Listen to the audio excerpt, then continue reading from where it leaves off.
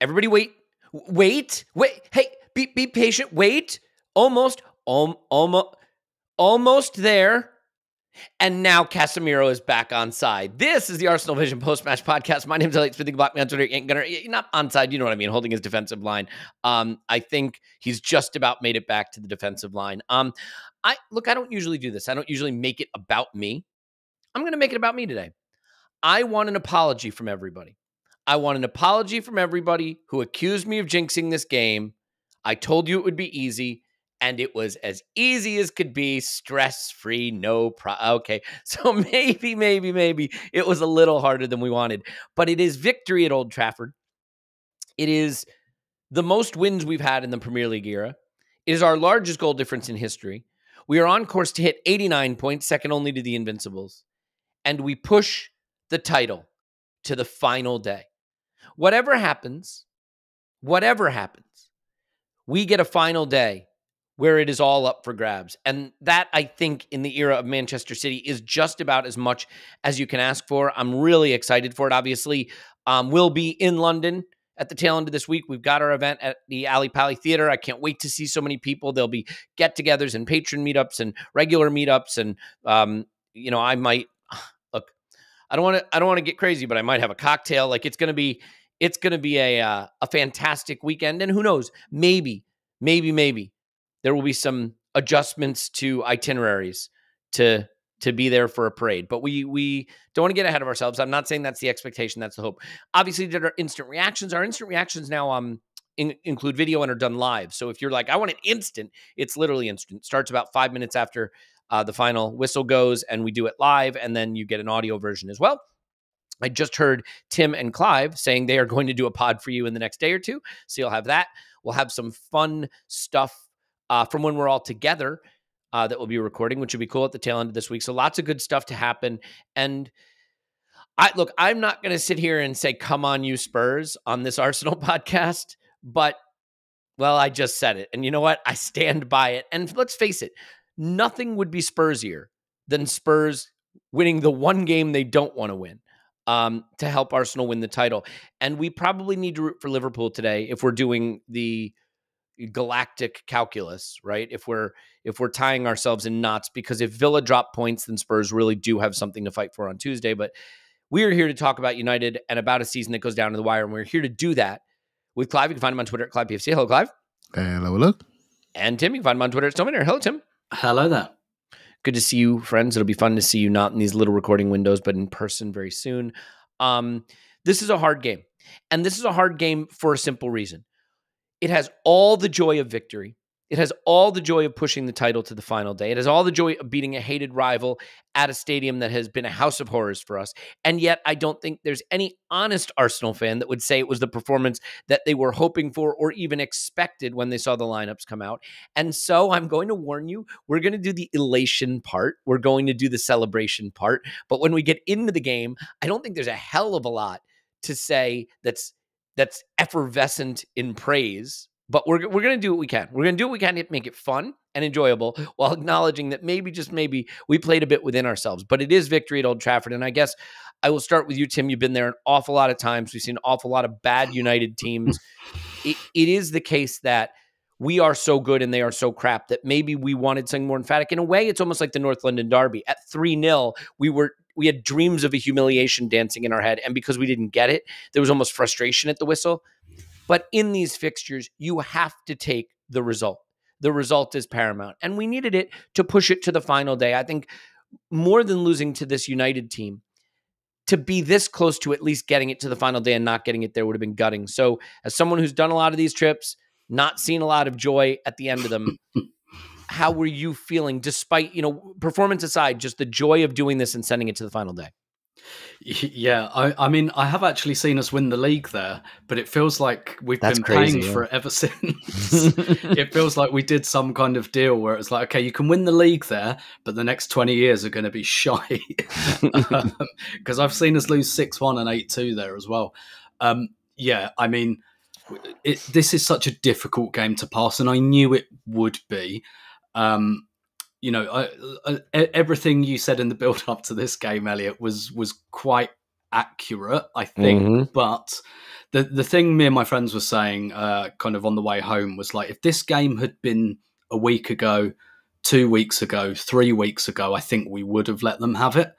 But I just think with one game left and with City having coasted against, flip-flop clad Fulham on Saturday morning, I think there was so much tension on this game, and it was relief at the final whistle. There was just so much relief, and the joy took a while. I think you're right to draw a comparison to the Spurs game, because I was angry at the final whistle of the Spurs game. I was like, why have you put me through this? This was so unnecessary. And yeah, I think that any other point in the season, this game, we would have let them have it. But yeah, like we had to get it over the line. And it's quite weird as well, because we were on the tram to the game and the United lineup dropped and none of their players were even in the squad that I thought would come back in. And on one hand, that puts you under even more pressure. Yep. Because you're like, this is a really crap United team. But at the end of the day, that's really what gets us the result. Because Casemiro being at centre-back instead of Lisandro Martinez. I mean, Lisandro Martinez could have been on crutches, and I don't think he'd be playing Havertz on side for that first goal. And the pressure we invited in like the whole second half, really, if they have Fernandes and Rashford, they just didn't have the quality. They had no quality whatsoever going forward. And even one of those players had been available, I think they could have punished us. So in the end, the fact that United kind of held those players back, because I think they want to play them on the last game, ease them into the cup final and all of that. So, but perhaps this game did come at a useful juncture in that respect. I think if we'd been a bit closer to the FA Cup final, some of those guys might have played. But yeah, look, not a classic performance at all. I got very, very tetchy. I was shouting a lot in that last half an hour. I was a little bit beside myself. I felt a bit ragged. I felt like the pressure was getting to me. I'm sorry, cliche alert. At this point of the season, I just don't think it matters. All that matters is the result. And I'm so, so happy this goes to the final day. For me, such a big target in my mind. Get it to the final day. Don't let Tottenham win them the league and have them listen, they'll probably roll over and lose and it will contribute. But that thought as well, that it could be done at Spurs on Tuesday night, that also scared me a bit. So I'm very relieved to not have that. And I'm just really looking forward to next Sunday now, because I don't think the pressure is going to be on us unless City lose tomorrow, which I don't think they will. And I'm just going to try and enjoy it for all it's worth, because I think the team have been outstanding. And I have the same feeling going into this game that I did last season, where I wanted to celebrate and appreciate the team. And I'm fully intending to do that again on Sunday, but with something on the line as well. Yeah, and that's the thing. In September, in August, in October, in November, you're analyzing games not only through the lens of the performance, but through the lens of, are we the team we think we are? Are we really good? What can we fix to be even better? Because you have big aspirations and you're on the march to get there. By the end of the season, as you're crawling over the finish line, I think all you're trying to do is accumulate points, right? And especially in these big rivalry games, and especially away, I think you have to be able to set aside the expectation of swashbuckling football and just accept that the points are what matter. Frankly, we are going to get into this as the pod progresses, but one of the reasons we've been so good away from home is because away from home, our defense has been a bedrock on which we've built, a really incredible accumulation of points away from home. So, Clive, but sticking with the theme of the emotion, this game did, I'll admit, put me through the ringer a bit, but it was a weird one because I experienced frustration that we weren't playing our football. I experienced the joy that we were ahead, but I experienced the worry that we were still potentially going to be victimized by some kind of late heroics from players I'd never heard of, or even Anthony, who I probably should never have heard of. It obviously never came. It was sort of like the Spurs game in a way, because I thought about turning it off with 5 minutes ago and said, you know what, I'll just find out the score. Obviously, I didn't do that. But the interesting thing is, there's also the reality that they just created very little. So all this anxiety was building up despite there not being much from United to generate it, it was kind of like when little brother attacks big brother and big brother puts his hand on his forehead. You know what I mean? In the cartoons or whatever, and he's just swinging, but he can't reach you. So how about you? How do you experience it emotionally? Were you racked with the same kind of anxiety that maybe the derby gave us? Did it feel comfortable to you at full time? Was it more of a, well, thank God, or did you really get the full joy of victory? Because if I'm being honest, just for me, I think it was a more of a, well, thank God we got away with that, and that maybe the joy started to come a little bit later. Yeah, I suppose if you dig into why you felt like that, because I think most of us felt like a sense of relief, and I think it's just due to all the things that maybe Tim's outlined, some of the things that could happen. You don't want to be going to Spurs on Tuesday night and flag waving Spurs. Can you imagine it? Them winning the title there? This sort of stuff that lasts for decades in your life. You can't have that. We spent the last year being told we're bottlers. And 2024, I think we've won 15 out of 17 games, drew at City, lost against Villa, whatever it is. And so we know we're not bottlers anymore. We've got better. But if we lose there, then we're open to all of that again, aren't we? Versus the worst Man United team. And so I think it's more what could have happened versus the actuals. The actuals, if you look at this game again, Elliot, and I went to click rewatch this morning, but it was so poor I couldn't actually click it. Right? So I went to click it. And but if we do find the stomach to rewatch it again, I think we're going to laugh at our anxiety, because they were literally taking shots like under 10s. And their decision making, we were probably thinking, why was we so worried? Why were we slagging off half the players? they were running around in second gear. I do feel on a more of a game plan side of things, and we debated on the IR, didn't we? Did we play like this on purpose, or did we scoreboard watch? I think there's probably a little bit of both in there. We wanted to take the chaos out of their game, but we weren't aligned. We weren't in our normal units. We weren't connected like we normally are. So our passing game disappeared. And so I'm sure we'll get onto it later. But when you were doing your ebullient preview we did on our pod last week, and you were so excited and giving us a 5-0 in your mind, I was a bit more cautious naturally. But I will say that basically for me, we didn't play as I expected us to play. So I didn't expect a performance like that. I didn't expect us to not play like Arsenal, even for 5 or 10 minutes or so. And that surprised me. And that maybe told me that the tension was there. It was real. It was real with the players. It was real in the club. They really wanted this. And maybe that's what outlined the performance we actually got. Yeah. I mean, Tim, I want some honesty from you. Okay. We're all in WhatsApp groups with each other, with other friends, with friends we overlap with. Let's just say it. The WhatsApp is the safe space to say your fan stuff that, you wouldn't necessarily say in a measured analytical way, but you're willing to just let it out. I saw the lineup. I looked at the bench. There were a lot of WhatsApps sent congratulating us on a heavy victory before a ball was kicked in anger. I mean, let's make no mistake about it. This is a United team that has averaged 17.5 shots allowed per 90. That just got beat 4-0 at Palace and put out arguably a worse team on paper against us, and had a bench. I mean, I'll just read it. Altay Bayindir, Christian Eriksen and Antony, Willie Kambwala, Omari Forson, Toby Collier, Harry Amass, Habib Ogunye, Ethan Wheatley. That was the bench, okay? The lineup had players who have been dropping 0 out of 10s all season. I mean, Diallo comes in because they don't even have another wide player. Sofian Amrabat, one of the worst players I've seen in the league this season, starts. Casemiro at center back.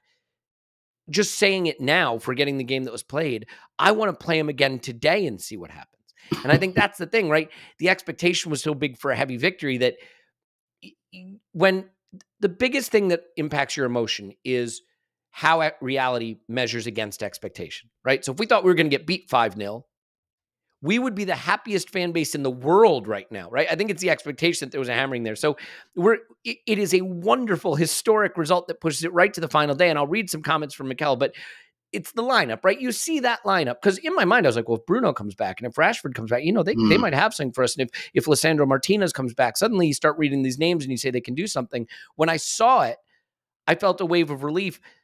And it just, you got to be honest. You saw that lineup and you thought there could be something really on for us here, I think, by the way, the Old Trafford crowd, I thought so too, because there was a nervous hush that was flowing through them, especially after we took the lead. Yeah.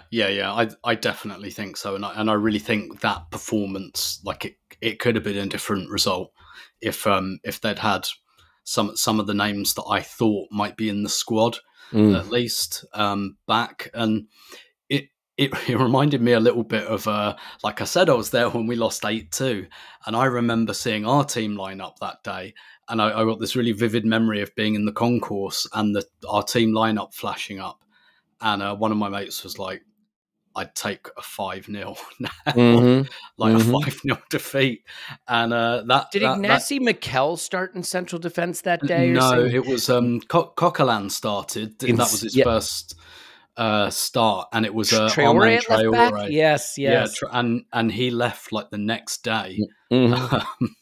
So yeah, and like our bench had like Gilles Sinu on it, and yeah, it was kind of like this for United. yeah, exactly, and I also, like, there were so many other pressures as well, like our record at Old Trafford. I listened to the instant reaction on my way home, and initially I think my reaction was kind of the same as Paul's. Like, Paul was talking about how we played the badge and we played the stadium and we played our record there. I did feel that at the time. Having had time to reflect, I do think it was less that, more the situation in the table that played into the way that we played on the day. So yeah, it's and also, like, with Ten Hag just going on and on and on about this bloody disallowed goal from September, and I was just like, I really, really want to shut him up as well, because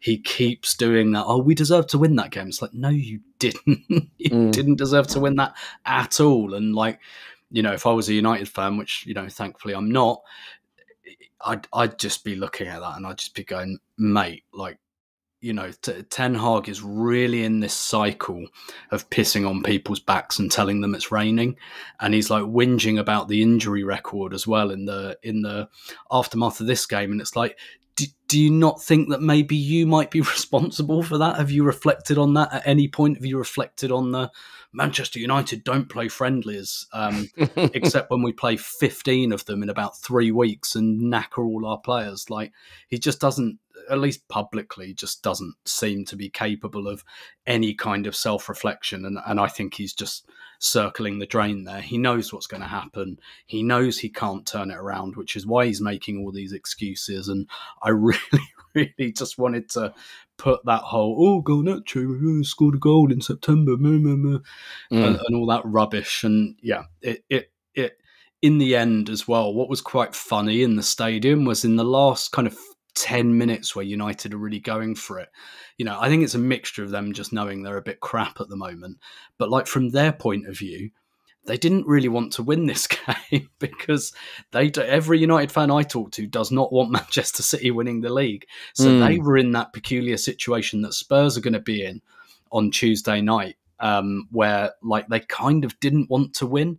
And it was very, very, it felt quite obvious in that last 10 minutes. Maybe I've misread it and it was just hopelessness, because it's like, who have we got trying to get this game back for us? Like, Ethan Wheatley might be a good young player, don't know, but he's about 12. And Anthony, like, it's probably not going to happen, is it? No. But I definitely detected a bit of, I don't really want us to equalise here either. Like, that's the quietest I've ever heard Old Trafford. That's the quietest I've ever heard it. And I think that's a mixture of resignation where they are, but also the peculiar situation they found themselves in as fans. Yeah, and I look, some of that might be an eye toward the cup final, because they don't have anything on the line in the league. Spurs might have something very much on the line in the league, and they don't have a cup final to play. So sort of reverse situations. I think Mikel really summed it up well, and you have to parse his language, because when when you hear a Mikel press conference, it's quite easy to understand what he's saying. When you read it, sometimes the words read out a little funny, but I think this makes a lot of sense. Whether he was nervous to see the result out, he said yes, because at the end, you know that a draw, what the consequences are after that. And when you are there and you really want it, and I felt the team was in a really good space before the game. We started the game well, we scored the goal, but that goal, I think, touched something, especially with the duties and the things that we have to do in both possessions. And we started to play too safe, not respecting any structure and knowing our purpose, and I didn't like it. I would have to change that. And when we wanted to change it, we struggled to do so. But if you don't have that element of the game to be more dominant and be more present in the game, you have to be extraordinary at competing and doing the defensive things right. And after all that, we were excellent. Look, Clive, that for me is the whole explanation. You could really put the whole pod down to that, I think, which is we got a goal. The space was there for us to play progressively. We were hesitant. We knew what was at stake, and we chose to be safe, and everyone chose to be safe, and we protected what we had, and we defended well, and we got over the line. And in the cold light of day, on the second to last day of the season, that's fine. That gets it done. I'm curious if you could observe for me what you think was missing from our play on this day. Was it as simple as the tempo was too slow and the intention to play was not there and we were conservative? Was there something United did that blunted us? I mean, what I will say is I've watched United all season because they've been blockbuster entertainment. They don't run. They don't care. They don't hustle. They don't fight. They fought in this game. They hustled in this game. They at least, I mean, except for Casemiro on the goal, which is comical, but like they put a lot of bodies in midfield and those bodies ran around. And that's more than you could say for what they've been doing most of the season. What did you see either from them or from us?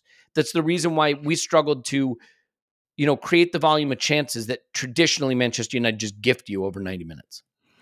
Yeah, they had a structure, United. Let's talk about them first. They had a structure and they had a bit of balance as well. Ahmed on the right, lefty coming in, Garnacho on the left, his preferred side. So he's coming in and he had a few excursions down our right-hand side. But Tomley as a pressing 10, with Kobe Mainu and who else? And Amrabat in there. So you had three sort of work-a-day midfielders. I thought before game they're going to come and kick us. That's what I thought. So I thought so too. I thought Amrabat and McTominay would just run around kicking people, basically. Yeah, I thought it would be quite physical. We know they got, I think Dallow's a good player, actually. I think he can hold his head up this season. And Wan-Bissaka's just he can do one thing on his right foot. If you go on his outside, he can tackle you, but on crosses he can't do anything. He might as well be flying kites like the Spurs players are right now. He might as well be flying kites. And so I believe those were the Fulham players. Let's be fair. No, the Spurs have just released a TikTok, mate. I sent it to your DM. Check it out just now. And they're flying kites in training. Not like this, please. And obviously the centre backs, I mean, we know about them. So, but they had balance. So they also had a period in the game where they had distances, and I think it spooked us a little bit. It spooked us, and I didn't feel a level of confidence. So with Arsenal now, we didn't play our game, and you know what? We are one game away from ending the season where we should be talking about joy. I have such a disappointment by the way we played. I didn't expect a big win, but I wanted us to have a desire to have a statement win, and we didn't. The desire to manage risk seemed to be the priority here, which is a little bit of a shame. But I can't critique it too much. Do you see what I mean? I feel it feels churlish. It feels churlish when we just Can I stop you for a second? Yeah. Because you touched something inside me. Yuck. That I think connects to very much what you said, which is we all know we might not win the title this season, right? We know that, despite doing so much, having one of the great seasons in club history. And I think for me, there was this little voice in the back of my head that's like, but a 5-0 at Old Trafford, even if we don't win the title, to send us into the... You know what I mean? I almost wanted one last big historic joy, if I can't have the title, right? That I could take. We beat Chelsea 5-0, right? I will take that for years. I think I don't want to, it's not fair to ask the team to do that. But I think because we know the title might not be ours, despite all the great work we've done, I think I wanted one more big gift to go off into the summer with, to take, to sort of paper over the wounds of doing so much and not getting a title, if that makes sense. you know? Yeah, it makes a lot of sense, Elliot. I wanted a statement win, is what I called it pre-game. And when you saw that team sheet come out, you thought, this is it. This is it. And we started so good. In the first 2 minutes, Gabriel's literally 3 yards outside of their penalty box, pinning them in. Mm-hmm. I'm thinking, lads, be careful. Do you know what I mean? There's suffocation. It's just like real suffocation. And we create chances, and then we score, and it's like, well, here we go. But it didn't happen. And so when you support this team like we do, and they have the most wins in their 130-year history, it feels a little bit wrong for us to be killing them when they haven't got their midfield right, or they didn't play the ball forward enough, and Ben White got run past a couple of times. It doesn't feel right, Elliot, to me. Do you know what I mean? Although we all saw it, and that's what we'll talk about. But yeah, I was just disappointed that we didn't show ourselves to the country. But maybe in adversity, what you do, you refer back to who you are. And who we are is a very strong, well-structured team that can low block, that can mid block, that can really win their one-on-ones when they need to. But they've really learned this season to defend their box. And for all the discomfort we felt around a lack of midfield flow and connection, Tim was there. When the ball went into the box, I actually felt better. Go on, stick it in the box because you're going to get nothing. You know? And that's an attribute that we've really learned this calendar year. You know, the way our back line handles itself and the way our goalkeeper controls the space beyond the back line. So they've got to be perfect in our box to get our chances. And we can lean on that now. And so, yeah, if I focus on that side of things, we were great. But on the flow side of things, which we've been so good, particularly on our right-hand side build-up, I'm disappointed we didn't show our best face in that regard. Yeah. It's interesting to see how the game started to play out. I mean, Kai Havertz got in. I wonder if the game would have been different if this happened, because sometimes you get a really early goal and the opposition gets real scared of what's coming. Kai Havertz got in on goal and opted to kind of cross it instead of just taking the shot low and hard across the keeper. He's been so decisive in his actions recently. I thought that was wrong, but to be fair to Kai, I mean, he and Leo do brilliantly on the goal. Tim, we don't usually do moments analysis, but I just think since it is the moment, we'll cover it. It's almost too easy because Casemiro is having a nice lie down and just, enjoying the day before the storms broke out. And by the way, we could do a whole section if you want on A River Runs Through It, which is the new title of Old Trafford. I mean, it was crazy if you saw the videos. I don't know if you saw it after the skies opened up at the end of the game, late in the game.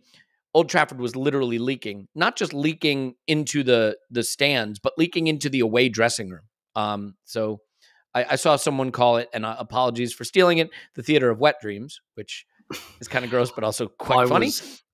I was absolutely soaked to the bone coming out of the stadium. Like, it was biblical. It's some of the worst rain I've ever been. It was like 10 seconds and it's like taking a shower in your clothes is what it was like. It was disgusting. Yeah. Totally disgusting. But for the goal, I don't know what to say about Trossard. Like, it is so interesting to have this player right now. He has just come through with an unbelievable run of important goals against Porto, against Bayern, against Brighton, against, United, against just on and on and on. I mean, he scored in almost every one of our games in the run-in. But what's interesting? Credit to Phil Costa when we did our Schadenfreude pod. If you didn't hear it, by the way, on Friday, we did a pod on Patreon, which is the best non-Arsenal moments of the season. I think it's my favorite pod we've done this season. But we did a little United preview, mini one at the beginning. And he said they just concede the same goal every game all season. Get to the byline, cut it back. They can't stop it. And he said Mikel will certainly have told him that, and he seemed to have. But I love the intelligence of the way Trossard makes the run. He lets the defenders collapse first so they can't see him, and then runs into the space they vacated so they can't track him. And it's really well executed. And on a day where we didn't have much about us, I mean, Casemiro gifts us the space to get into, but I still think Kai and Trossard do brilliantly there. Yeah, absolutely. And we've kind of seen, it's been really interesting, some of the evolutions this year, because at first we kind of saw this Havertz-Trossard partnership where we were kind of playing Trossard in the left eight with Havertz up front. but like they were almost like a strike partnership, and then that's kind of evolved because Trossard's gone back out wide, and then you've got Havertz and Odegaard have been doing this dual tens thing.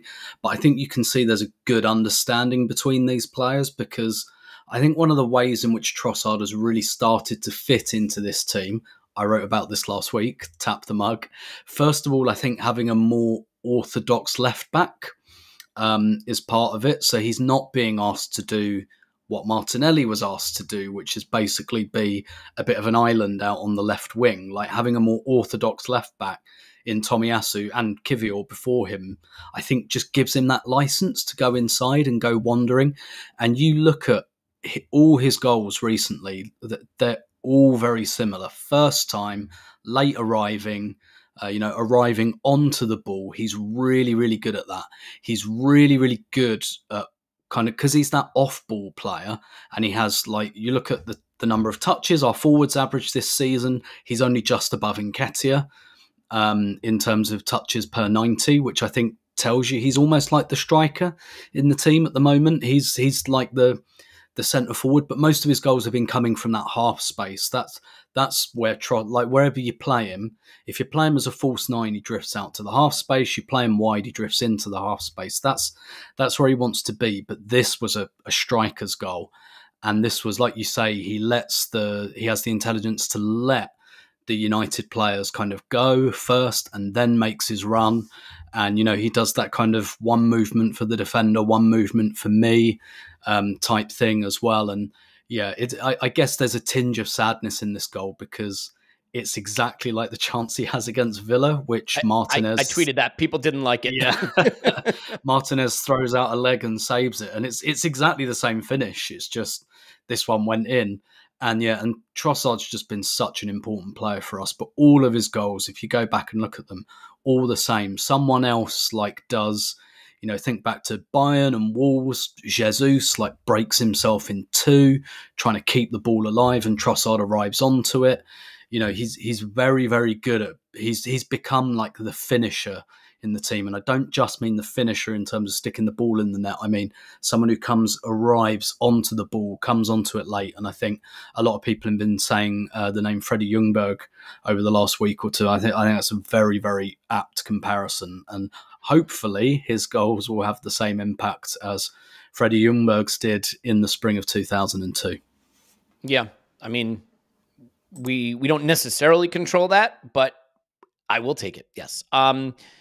Clive, I want to do the really good, because there is really good, and it is our defense, and I want to spend a lot of time talking about it. But before we do, I just want to talk midfield a little, because if you ask me where we kind of short-circuited, I think that's the zone of the pitch where we short-circuited.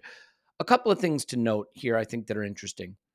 Martin Odegaard averages close to 9 progressive passes a game. He had 6. Thomas Partey also close to 9 a game. He had 4. Declan Rice usually about 7.5 a game. He had 4.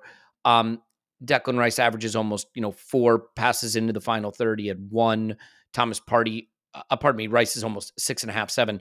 Partey is usually almost 8. He had 3. And the press with the midfield too.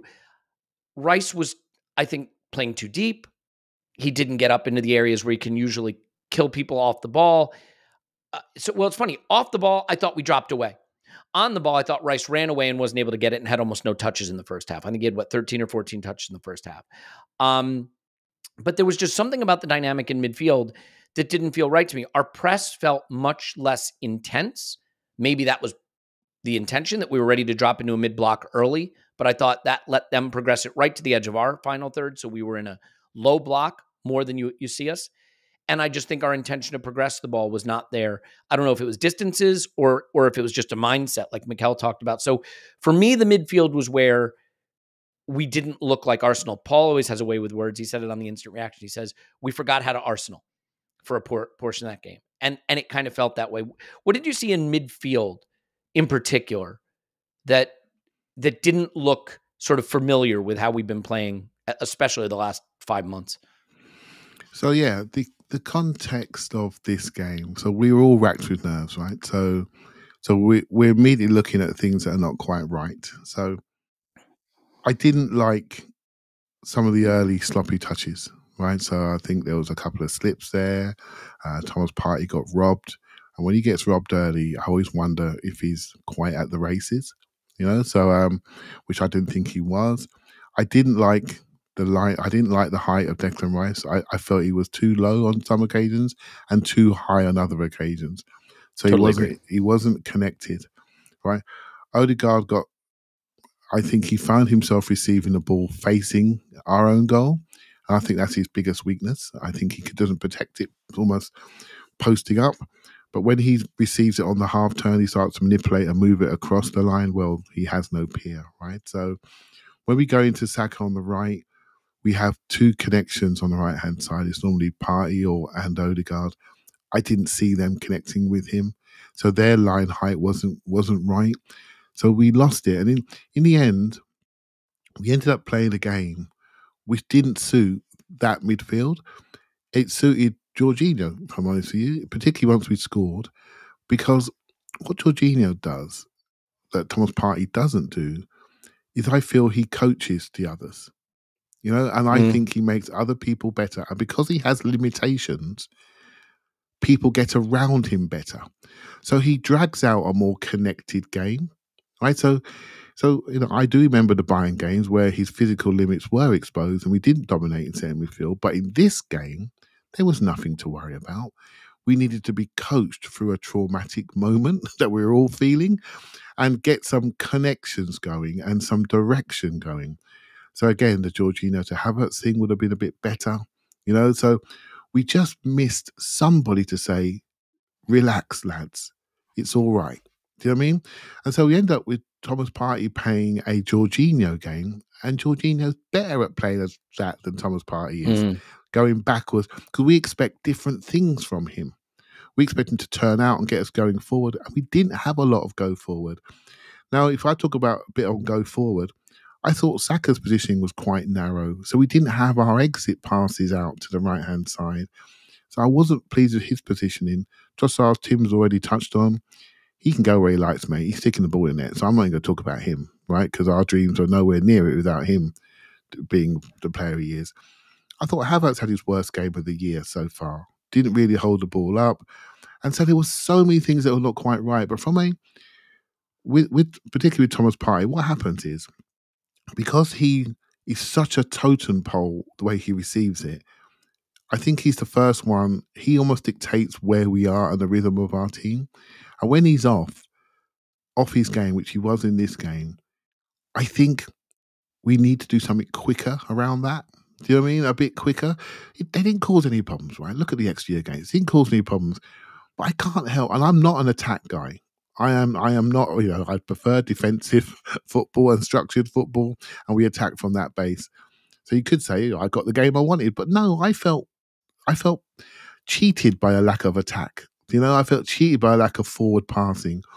And Mikel maybe touched on why. Maybe it was a prize. But I just felt our height connectivity wasn't there. And because of that, another thing, I felt all three of them. Did they look leggy to you? Did they look leggy in the ground? I thought we looked leggy in that midfield. We lacked sharpness. So. I haven't looked at us and thought, because we're a fit side, by the way. We smash teams on fitness. But for all of them to be so leggy at the same time, I just found that none of us were talking about that in the preview pods, were we? And so maybe the tension of the moment. Nerves do that to you, though, Clive. There you go, mate. You just said it. Candidly, I think nerves can, your muscles. We've all done. You ever done anything where you're nervous and everything just tightens up a little bit? I can't say I know what it feels like to be in their shoes, but I think that could be part of it. You have a team with very, very little to play for, except everyone's told them they're going to get humiliated, and all they have to try to do is stay in the game. And you have another team that's been told you're going to bottle it again at Old Trafford. You're supposed to win. Yeah, that's a hard dynamic. So I found myself, and funny enough, it's only for a brief period. When Jorginho came on, he just sort of did a couple of things that reminded me that he's actually quite fresh now. We have played the same team for 4 games or so. He looked quite sharp. He's gone in. And I just thought, could we have made that change a little bit sooner and nicked the second goal, which I think we deserved? I think we left a goal out there. That was a 2-0 game. But hey, look, we are skirting at the edges of this, aren't we, really, on our 27th win of the season. However, that's the first time I've looked at that midfield and thought, okay, this isn't right. And, projecting forward, we've got a decision to make in midfield, haven't we? About that player that comes in, that we know we need, what that player is, how's it gonna work. I generally haven't got the answer yet. I change every week because in this game I wanted Declan Rice back in the 6 for a bit. Do you know what I mean? Or just double pivot it. But it's one game. But I didn't like what I saw, if I'm honest, Elliot. Yeah, there was just something not quite right about the midfield. And look, Jorginho's 32. We've just re-signed him. He'll play some next season, but he'll be a leader in the dressing room, so to speak, and he'll play some minutes here and there. Thomas Partey's turning 31 in June. What I think is interesting about Partey and Jorginho, everybody manages their shortcomings in different ways. And like, I think Thomas Partey, his instinct, because he doesn't want to be in a running race, is to drop a little bit and give room. And Jorginho's instinct is to do what Xhaka did, right? Like the early engagement. He'll try to jump a pass or intercept a pass or engage with you early because he trusts his reading of the game, but he doesn't trust his running because he can't run. So those are two different dynamics, and maybe that impacts how you press. Because like Sofian Amrabat, other than Casemiro, had the most touches in the United team, okay? He had 81 touches, and he played 13 passes into the final third. More than double what any player on Arsenal did. More than triple, I think. Ben White had 5. Okay, that paced us. He had 13. Casemiro had 10. And those were their players with the most touches. And I thought they were very able to drop in, receive the ball off Johnny Evans, right, or Wan-Bissaka, and turn. And that's just not normally the case. I think you play this game in 3 months ago when there's not as much on the line or when we're really up for it. And I think Sofian Amrabat getting 81 touches dropping in would be our dream because he'd be getting absolutely shut down immediately there, the ball taken off, and we'd be scoring goal after goal after goal. Didn't happen. Totally okay. Clive, final thought on that? Yeah, we just let them play too much, didn't we? We let them play. Yeah, exactly. We let them have the ball. It wasn't threatening. But, mate, footballers are footballers, right? If you let them have the ball, they start to feel themselves. They start to grow in confidence. And the crowd started to sing. I mean, they come for a funeral, and they started to they started to sing. You're thinking, hold on, lads, these lot are rubbish. Don't let them grow, And so everything we did thereafter was under the microscope, And hey, look, they've obviously got sometimes the best judge of a football matches are the players, and they're looking around thinking, don't worry, lads, we got this. They can do what they like. They're not going to score. But we're thinking, hold on a minute, they might score, and my life will be ruined if they do score, sort of thing.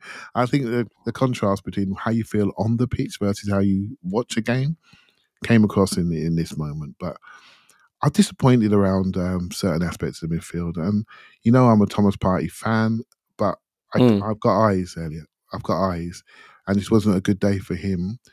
There are others didn't have a good day, but this guy's got 1 year to go on his contract. And so when he has a bad day, you start to think forward about the next future of our centre midfield. Yeah.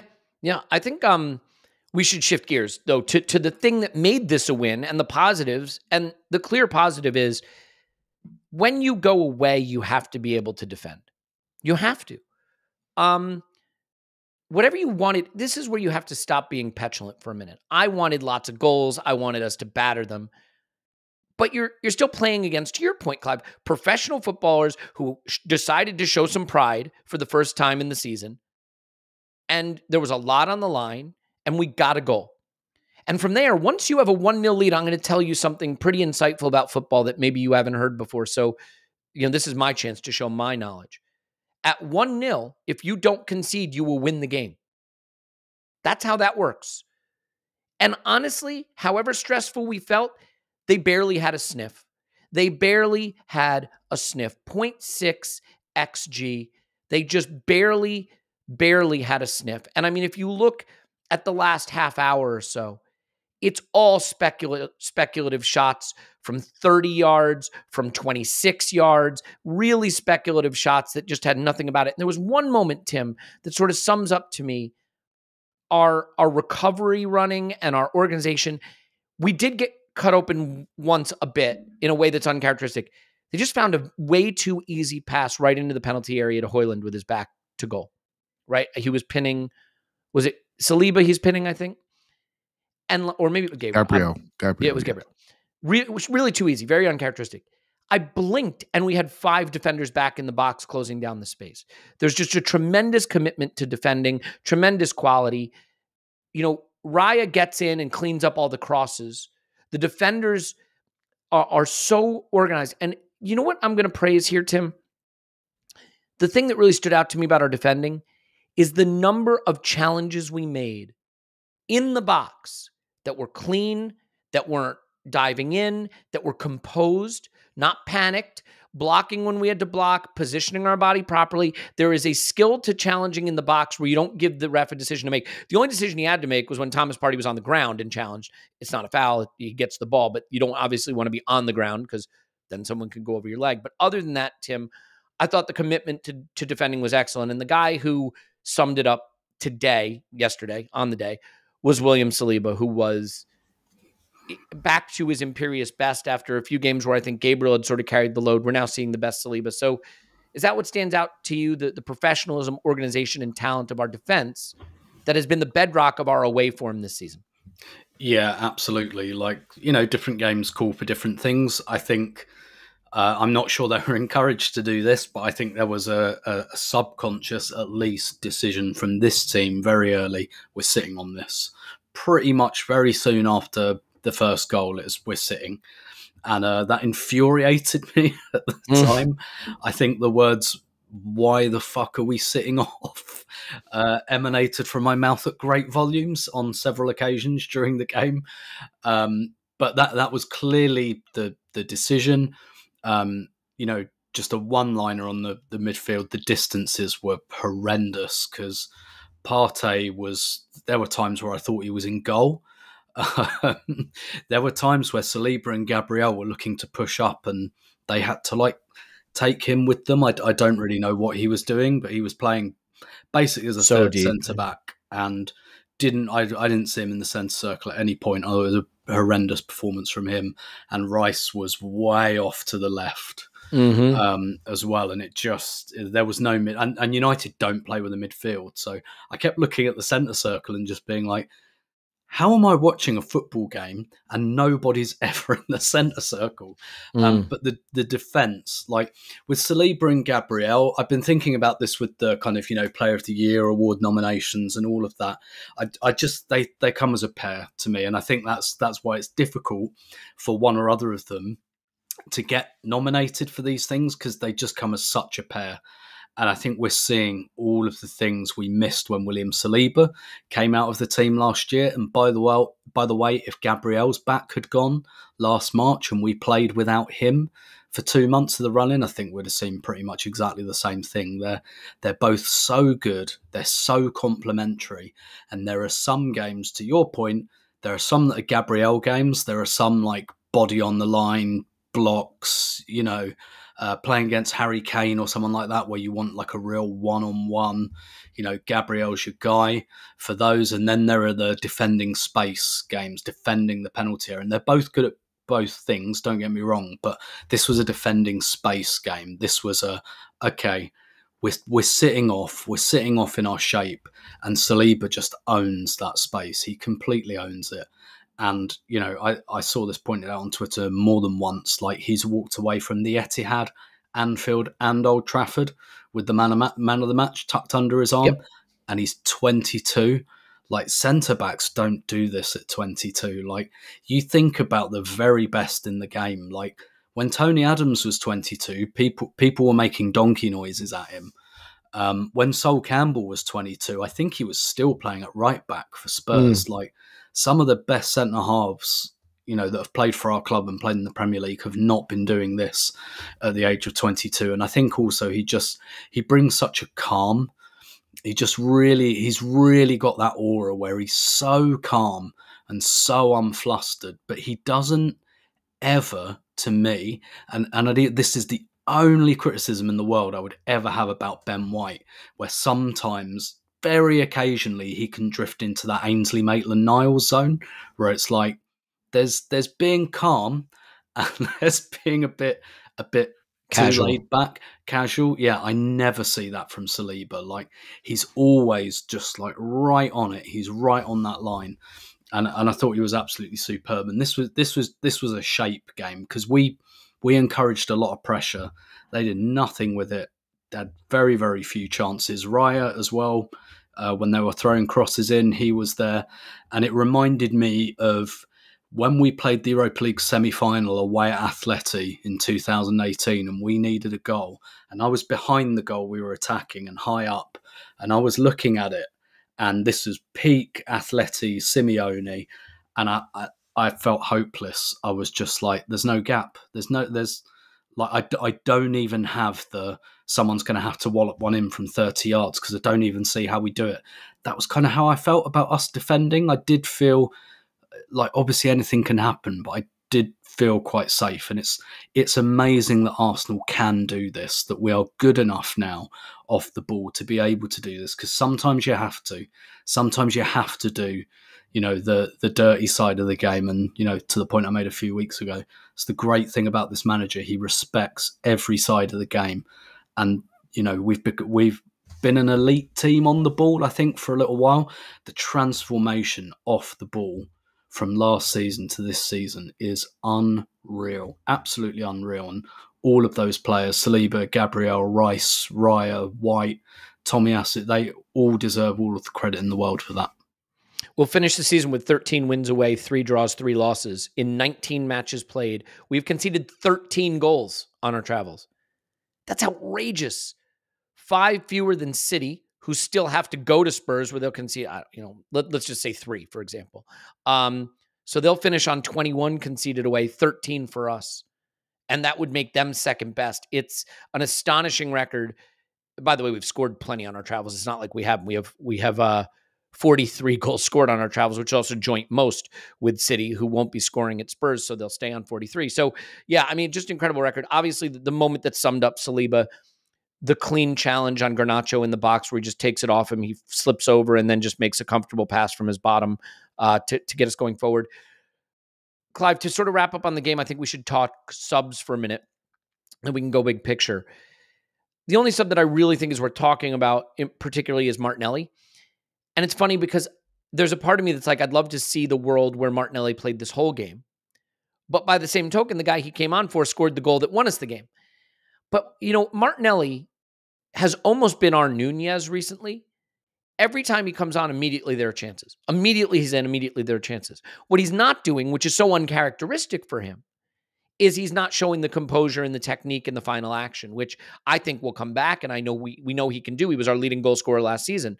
But it's so interesting to see how he comes on and immediately that verticality in our game, because let's be honest, we played too many long balls and a lot of them more hopeful than expectant. He's immediately in. He had one where he probably could have slid it out wide, but he just didn't. I think to Jesus, after Jesus come on for Saka, just didn't get it out of his feet. He had the one where he's in. I think he could have played in 3 or 4 teammates, decides to go it alone. And to be fair, it's an excellent save from Onana from a great shot from Martinelli. I don't know how he finds the space to get that shot off. Thoughts on that little cameo there, and just a player who we kind of have had kept in the garage this run in a bit, but I think there are still big things to come from him at Arsenal, and he creates an electricity when he's on the pitch that we don't have otherwise, really. Yeah, so you sort of covered the cameo, Elliot, but what I will say is fair enough. I will say it's been quite instructive to see where he has to improve, isn't it? In this team, what we're doing right now. And he has to improve his movement before the ball arrives. And for me, that's more important than the last action, because the last action will come. Right? So, he can kick it both feet. Inside the foot, laces, it's no problem. I've seen it with my own eyes. For good example, Palace last season, left foot shot, bang. He's got all the banging shots. He's got the curlers. He's got all the reverse shots. He's got them all. But what he's not doing is getting himself into the right position. And a 29, 30-year-old Trossard is showing him how to travel across the line. If he learns that ability with his athleticism and ability to repeat sprint, then the world is going to have a problem. But he has to make himself more threatening. Not focus. Maybe at the start of the season, he was focused on being an enabler, an assist maker, a carrying winger. You need to carry smart. Arsene Wenger used to have this thing where he'd do training drills with wingers, and he would say, "Don't dribble yourself into the dark. Stay in the light. If you dribble yourself to the byline on your weak foot, that's where a defender wants you to be under pressure. Trust me, that's where they want you to go. If you can travel on the inside, use your strong foot on the inside, you're now coming into the light where a pass or a shot becomes available." And I felt it's been too easy to go into the dark and be ineffective, not be threatening, and be shepherded away from the danger areas. And in football, it's a common thing. The first person that gets substituted is a wide man to make a difference. Always happens. Centre mids and centre half, they don't really get changed too often. But wide players are the first ones to go, right? And so if you're not being threatening, you're going to come off, right? And so how we've used it with Trossard has been really good. He got a good chunk of minutes in this game. And Elliot, I'm with you. I thought he did quite well. And I was calling for him after 15 minutes, which is unlike me, but I just felt we had them if he was on the pitch. But he's having a dip. He's 22, 23. He's having a dip. And we are just bringing him back. You know, I think he got picked for the Copa America in the summer, I believe he's in the squad. So he goes away. He did. And interestingly, Gabriel Magalhães, the last choice defender for Brazil, got picked, and Richarlison, the first choice striker for Brazil, did not get picked. So just a reminder to be careful what you say sometimes, Richarlison, because that is hilarious. Anyway, go ahead. Yeah, so he got picked. So different environment, maybe different expectations on him could be good. But yeah, I'm hopefully he comes back, because I find myself when I'm going through my transfer window machinations as I'm doing already, I'm looking at that position, if I'm honest with you. And I wouldn't have said that a year ago. I'm looking at that position and maybe centre forward, and maybe that's what's required, a real offensive threat. But we have him. So why am I saying that? You know, we have him. You know, but I think we lack threat. During this game, what we're talking about now, if I said to you, defensive stability, tick, offensive threat, it's not there, is it, at the moment? Not where it could be. You know, and we scored our most goals in our history, and we're complaining about goals. But if we want to go to the top of the house, we need more offensive threat and maybe more offensive aura, the same way we talk about our defensive side of the game right now. Yeah, and look, I think everybody who listens to this pod is pretty smart, understands football. You could say, we scored, our most goals. It's 2 consecutive seasons now we've had historic XG over performance. Now, that could mean something. Maybe there's something about our game that creates chances where we're able to finish above XG. Maybe we just have supremely talented players. But on XG, we have roughly the same chance creation that Chelsea had, right? I mean, that's roughly where we are. I don't think anybody has any illusions about it. Defensively, we're as good as they come. We can power up our attack a little more. And I think that's the next thing we should try to do to chase Manchester City, while remembering we're about to have potentially the second best season in the history of the club in terms of points and goals and goal difference and all that. There's no guarantee you get any better. Sometimes you're chasing perfection. There's no perfection in football. This is what Manchester City do to you. You try to get a little better, and you try to get a little better, and sometimes you find out there's no better to get. Another quick thing here, Tim. Jesus came on for Saka. A weird game for Saka, just a bit muted. Their whole right-hand side didn't look right. We just didn't look like ourselves. Saka, though, the body language wasn't great. He seemed frustrated most of the game, and when he came off, I was a little worried about the injury. Mikel said it's nothing. He's fine. It just didn't come off for him. You should have seen Arteta when, because as soon as he kind of went down off the pitch, and Arteta immediately called for Jesus, and then Saka came back on, and Arteta, I could see him for the whole game. So he was actually very measured, very calm in the technical area. The one time he did get very demonstrative was telling Saka to sit down. I don't quite know how Saka didn't get the message straight away, because it was sit down, sit down, sit down, sit down. And it was very, very funny to see him increasingly lose his shit, where he was obviously trying to do it subtly, and Saka didn't register, so he had to really wave his arms. And I think, I think the word fogging came out a few times. Yeah, it's funny because it looked like, I can only see so much on TV. It's whatever they show you. It looked like Saka was almost saying, "Hang on, give me a minute. I think I can stay on." And I think Mikel was like, "No, I think we've seen the rest of you at the end of you today." I don't know.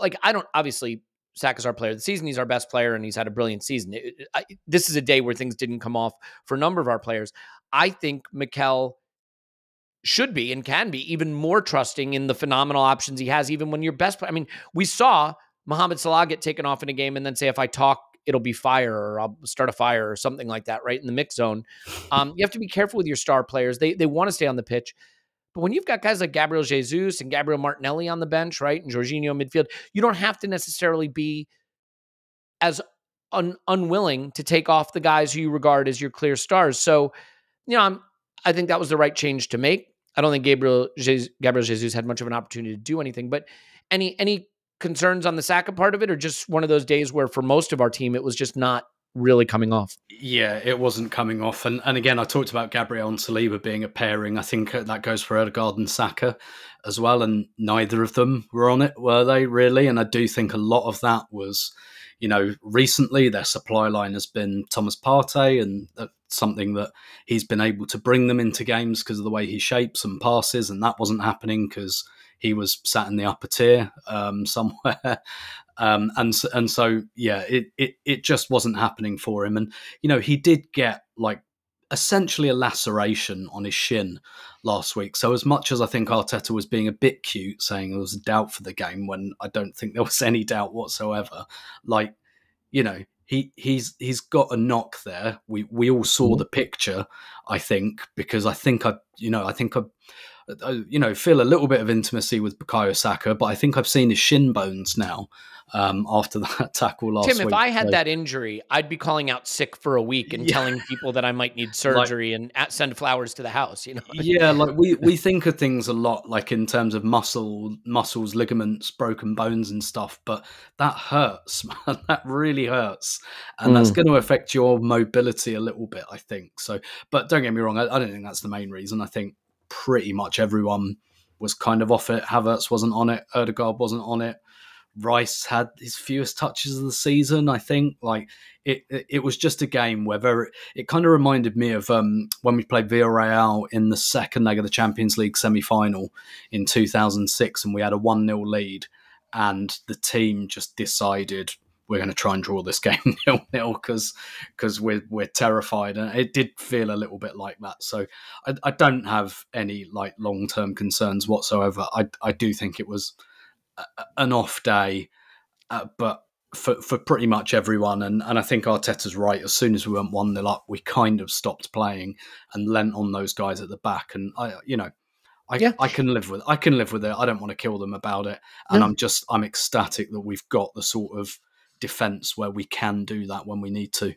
Yeah, he's good. Look, he's going to play against Everton, I have no doubt. He just looks like a player to me, understandably, with the amount he gets kicked and the minutes he has, who could desperately use the summer to get started. And he's going to play 90 minutes of every single game for England. And he's the player that I look at and I say, what do we do about you? It's one of the reasons I think we have to go wide forward in the summer, maybe 2 wide forwards in the summer. It's one of the reasons I'm glad Gabriel Jesus isn't going off with Brazil, because frankly, I'd start next season with Gabriel Jesus off the right, or our new signing off the right, and Kai through the middle, and give Saka more time after the Euros, because right now he's a player I look at and I say, you need to get your feet up. And there's just no time for him to do that. I mean, to be fair, when you're the best players in the world, when you're Messi or Ronaldo or Salah or Haaland or Mbappe, this is the career until you hit 32 or 34, whenever it is. This is kind of what you've signed up for. Clive, final thought on that, and then we can go big picture. Yeah, well, none of those players do the defensive work that Saka does for us as well. And I saw some radars going out earlier about saying Lionel Messi wasn't a stout defender in his prime, wasn't running all over the pitch to defend. All right, fair enough. But we're a team, aren't we? And so we defend as 11 and we attack as 11. So when we have a clean sheet and away from home at Old Trafford and we defended as a unit, I'm sort of don't want to kill them too much. But we know the defensive numbers on our right-hand side weren't great in this game, and that has a knock-on effect. So Ben White gets run past 4 or 5 times, which never happens. And so what happens then? Saliba's got to go out to the right to go to get in behind him. He has a spectacular game because he's the secondary guy in behind. All his tackles with big tackles on the right-hand side, right? So he does his Bobby Moore tackle against Garnacho. We're all going to remember it, right? So, but then what happens then? Thomas Partey then has to drop into centre-back, which he can do, right? So he doesn't get out. He gets comfortable between the centre-backs. So we stop engaging. And we start playing in areas. If we stop engaging, we can't win the transitions. We don't create transitions. What does Saka and Odegaard like? Little transition passes, not getting them. It's like it's frustrating when the game breaks apart against a team so poor, but sometimes it's football, right? I suppose we didn't adapt to it. We didn't adapt to what was on offer a little bit from a Scholes point of view. But again, I'm saying this and I'm almost shouting at myself to say, why are you saying that for? We just won at Old Trafford the second time in like 2 decades. We should have the bunting out, really. We should have it out. Yeah. All right. Well, I think that wraps it for the game. Just quickly, Tim, last thought on, beating United at Old Trafford, but also the gap between these clubs. I mean, if I told you we'd be 30 points better than them and they'd be bringing on kids we've never heard of at the final whistle 65 goals, I think it is, isn't it, in terms of goal difference now? Yeah. I mean, it's crazy. And like the gulf between these two clubs right now is an ocean. Now, we know that can close relatively quickly. But I mean, they signed this guy, Rasmus Højlund, to be their line leading striker. He's not that guy. The guy averages about a shot a game. Guess how many shots he had in this game? 1 shot. He looked very easy to contain. They have big money into guys like Antony, who when he came on, we were relieved to see him come on.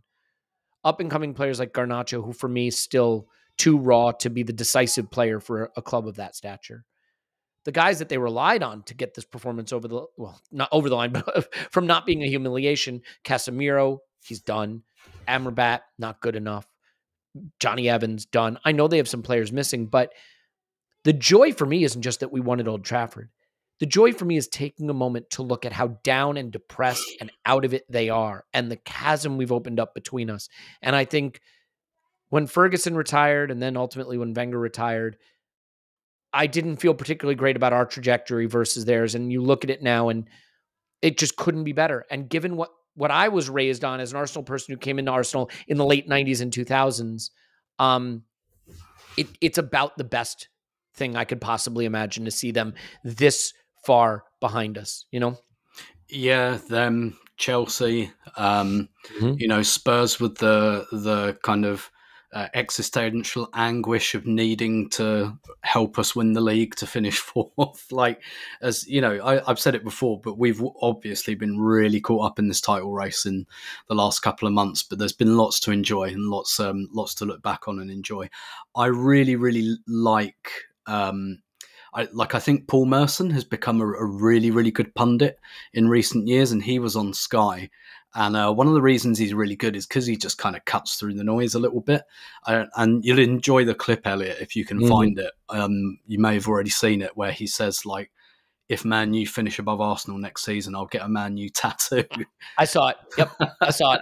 It's fantastic. And he's just like, and he really cuts through it. And he talked about, like, when Ten Hag talks, you almost kind of half fall asleep and think, yeah, actually, maybe it's not too bad. And it's like, no, it's rubbish. It's awful. And it's wonderful. He knows he's cooked, I'm absolutely sure. And United getting a lot of criticism as well, like their new owners, because their women's team won the FA Cup at Wembley yesterday and nobody was there from Ineos. They're all at Old Trafford, which is literally falling down, looking like the apocalypse. And they're all sat there watching a men's game, dead rubber, and them getting, it's pretty easy 1-0 in the end by this team who've just really overtaken them. And, the last 15 years or so, we've had to sit back and we've had to watch some of these teams, and it's been quite painful. So, yeah, I absolutely think we should take every opportunity to enjoy this, because one of the things I think as well that should give us all a bit of perspective is as you get older, you appreciate the cycles of football more, and there's going to be times when you're a bit crap and there are going to be times when you're good. And at the moment, we are in a cycle where we're good, and I don't want to be Captain Bringdown. It's not going to last forever. we are going to have those cycles again where we're a bit crap. And so enjoy the hell out of this because it's great. Yeah, exactly. Like, I don't know that I can tell someone to feel elation at a 1-0 victory where we weren't at our best against a terrible United, although you should feel it. You should, because it's still victory at Old Trafford, and their fans left wet and miserable, and our fans left wet and happy. But I can tell you to feel elation at the remarkable chasm between these two clubs and how, quote, in the mud they are and how not in the mud we are. And it leaves us now in this really interesting position, Clive, as we wrap up here. The Tottenham Hotspur, who can never achieve anything, it seems, can achieve the most humiliating of accomplishments by getting a result over Manchester City that puts us on the doorstep of history. You hear a lot of people say, I'll never root for Tottenham. I'm a real Arsenal man. I'll never root for Tottenham. Look, we could win the title next weekend. I am rooting for Tottenham, okay? That doesn't make me a non-Arsenal man. It makes me an Arsenal man who wants to win the title. City have a dreadful record there. The fans will not want them to win that game. But if Champions League is on the line, you cannot tell me that Ange and the club structure and the players will not want to go play Champions League football the next season. I don't buy that they will roll over. I just don't buy it because I think the thing that fans miss is that the players aren't fans. None of the Tottenham players are Tottenham fans. They're professional footballers with career pride. So what do you think? Do we have a shot? I mean, the record there from City suggests we have a shot. I think there's a lot of people assuming they'll roll over and get their tummy tickled. Do you connect it to what happens in the Villa-Liverpool game? How do you think about Tuesday?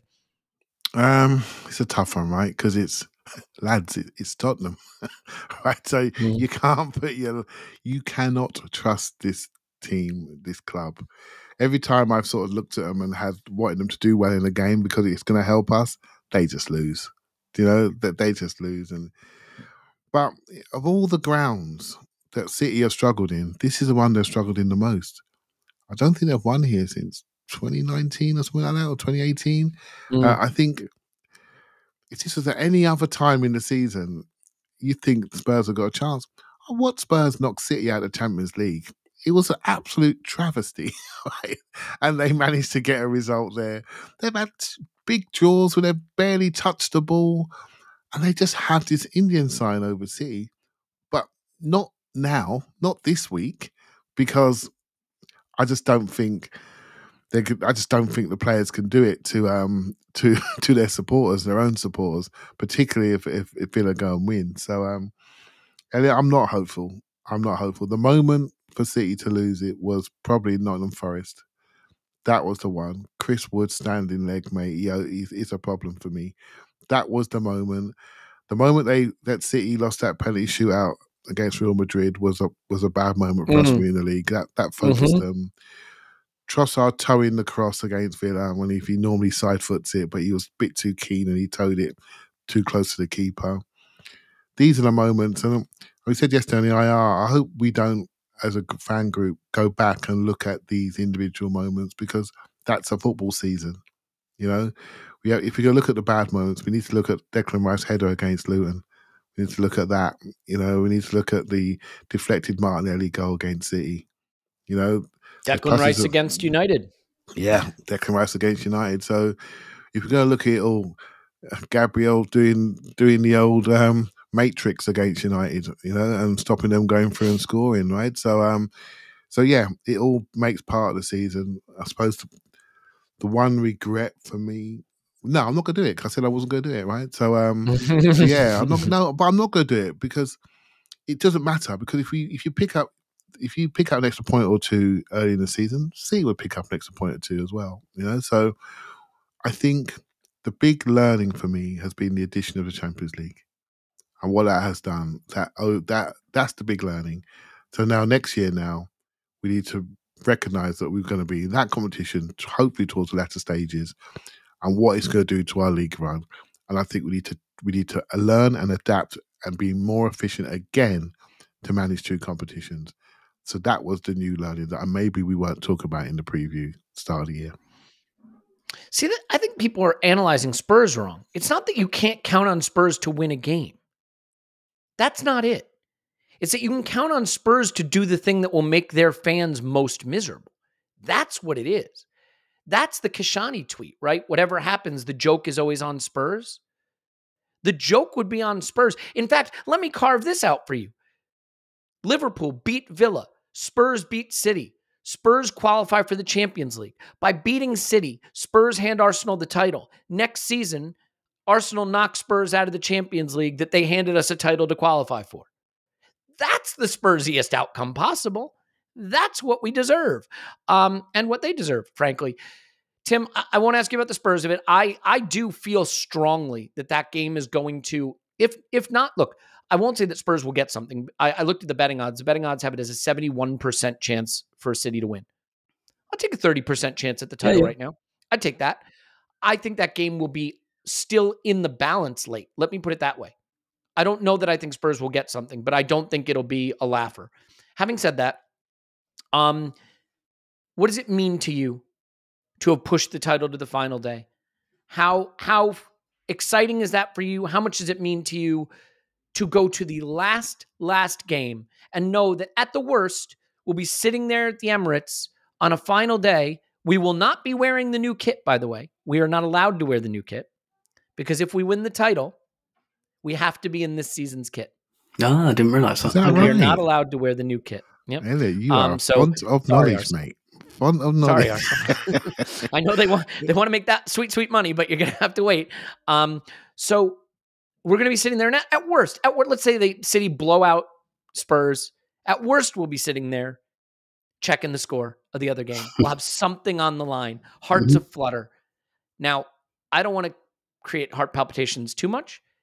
It's not out of the realm of possibility that Spurs and City draw, and City are 4-0 up on West Ham at halftime, and we're 0-0, and they're ahead of us on goal difference.